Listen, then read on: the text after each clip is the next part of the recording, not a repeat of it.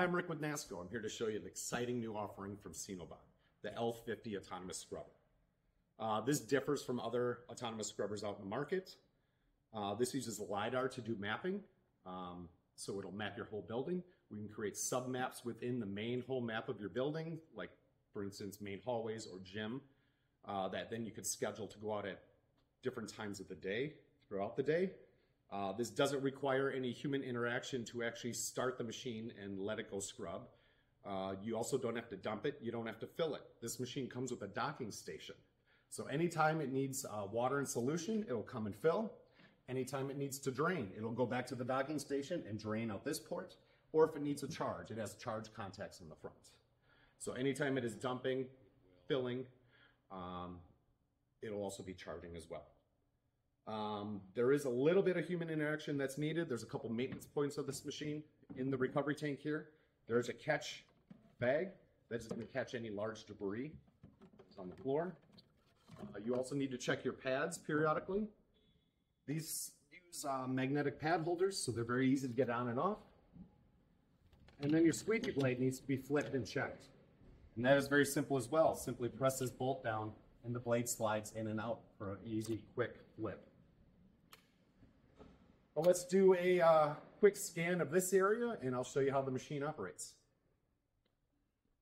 So here we are at the main screen. And to do an initial map, which you only have to do once, you go to Admin, Mapping, Local Map, New Map, name it.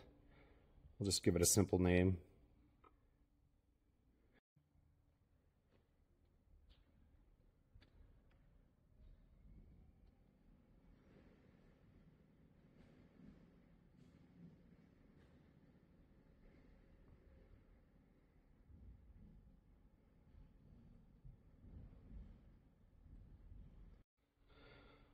Okay, here we are after I did the mapping. I will save it. Save the map.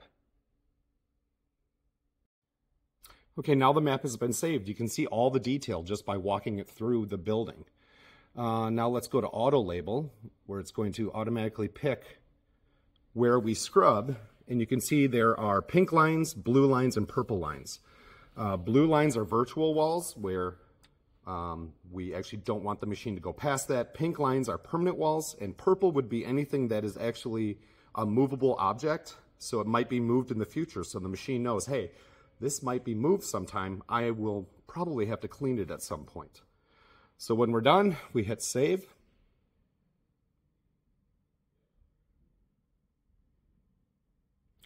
And now we'll confirm the save.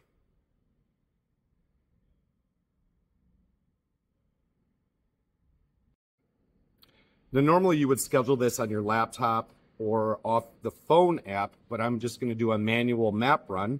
So I picked the map that I just scanned, so P, I'm going to clean everywhere, and we'll hit start.